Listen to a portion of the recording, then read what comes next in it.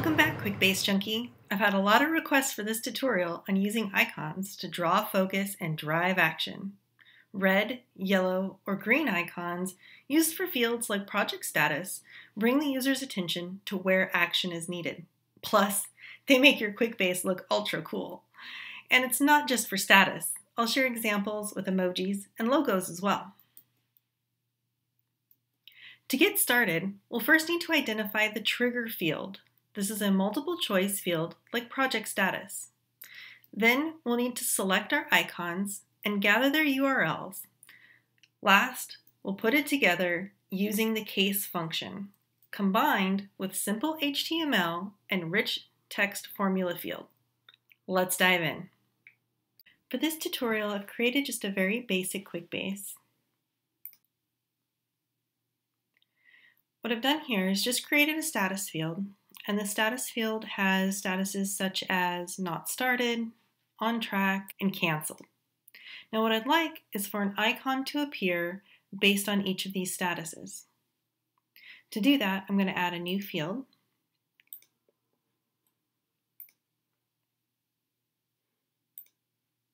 Let's go ahead and just call that icon. Now the field type here is going to be a formula-rich text field. This will allow us to enter the HTML that will make the magic happen. First, I'm going to go ahead and edit the properties of our status field so I can copy each of our statuses.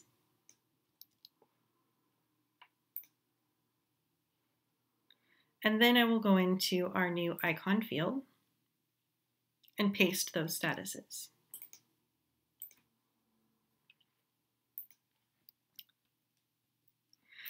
The formula that we're going to use here in order to generate the icons for each of these statuses is called case.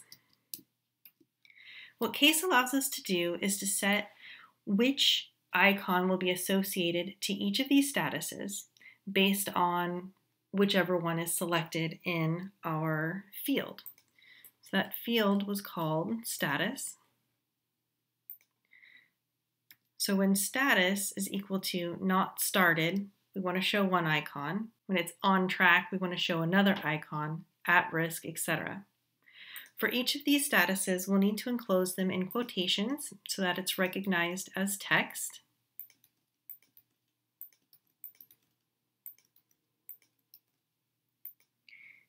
And then we'll put a comma in here for what's going to happen for each of those statuses.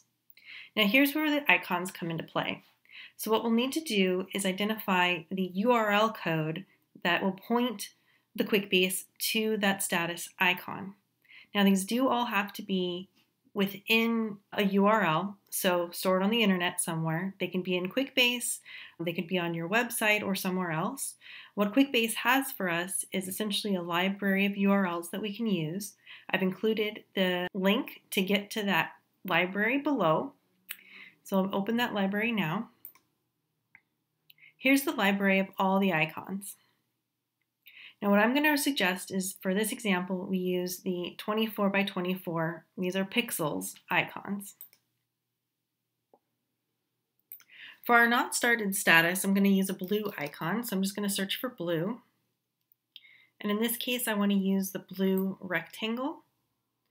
So I'll just copy that URL, jump back to my Quickbase field, paste that in here. Don't worry about the warnings right now. We'll just get all the URLs added. The next is on track, so I'm going to make that green. And I'm going to use the circle icon here. I do recommend using different shapes if you're going with the statuses, just in case any of your users are colorblind. I worked with a vice president who was colorblind, and it was really helpful for him to have statuses in different shapes that allowed him to understand a little bit better what was happening. So there's the red one for at risk. Now we've got, oh, sorry, I want red for the on hold. Just shift that over.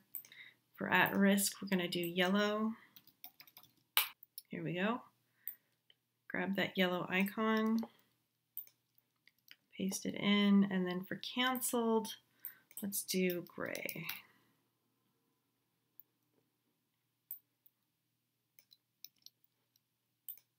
and paste that in. Okay, now I'm getting started with the HTML. So what we'll need to do is begin again with the quotation so it recognizes it as text, but we're going to enclose the image tag. I say source, src, is equal to, we're going to put another quotation in here and give it our link, end with a quotation, end with closing out that tag. Now you'll notice that something funny is happening here, where it still isn't recognizing the full URL. What we need to do, because we've got quotations inside of quotations, is put a backslash in front of each of these quotations that are inside of our URL tag. And we're going to end that with a quotation to close out the text and a comma. I'll include all of these in the text below, so that way you can easily copy them into your Quickbase. So I'm just going to repeat this pattern. So I'll just copy, paste, paste, paste, paste, and here at the end as well, copy, copy, and paste, paste, paste, paste. And I'll just need to close that out, remove this one and add it up here. So here's our completed URL formula that includes the HTML to link to each of these icons. Save. Let's go back to our form. Now if we choose not started, we get that blue square. On track, we get the green circle. At risk, we get the yellow triangle. And on hold, we get the red sort of diamond. And then canceled, we'll get that gray square. Simple enough. Now there are other examples that you can use with this, and so I've got one here for you around sentiment.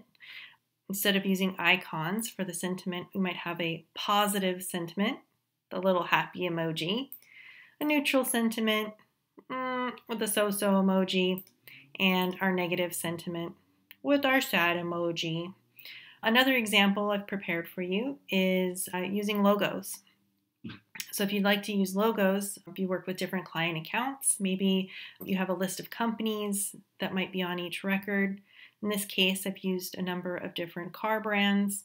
So we've got BMW, Infiniti, Lexus, so on. You notice these were not obtained from the Quickbase library. I stored these in another table. You can see here my images table. Within the Quickbase itself, I've got some of my Quickbase Junkie logos in there, but I stored these in the Quickbase themselves, so I was able to pull the URL from the Quickbase here onto, jump back to company, onto the logo form here. Let's go ahead and take a look at that. So here, very similar to the one we were just looking at, we've got the formula of case, now with our company field, and then the different variations and the different URLs that go to each of those icons, or in this case, logos. Now you may have noticed that those logos were rather large. You might not want them to show up that large, especially on your reports. You know, it will expand the height of your report rows to make room for those icons, so you might not want them as large. Now if we want to change that, it's pretty easy to do. I'll show you how. I'll show you a neat little trick that Quickbase recently added. I can do a Control F or Command F if you're on a Mac, and here I can search. Let's say I want to search for the end element because I need to put in my size just before that end element. Now if I find all, you see now I've got all of them selected, so I can actually edit in 6 places simultaneously. So I'm going to add here, just inside of that end tag, let's do width. Width equals, and we need backslash quote 75. This is going to be 75 pixels, backslash quote, to make the width 75 pixels wide. It will correspondingly adjust the height as well, so I don't need to also put the height in. And save.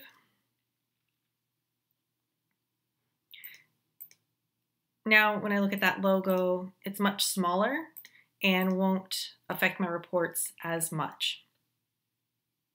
So there you have it, status icons, as well as how to add other images such as company logos or emojis to your Quickbase to add more engagement and draw that focus and attention to things that need to have action taken.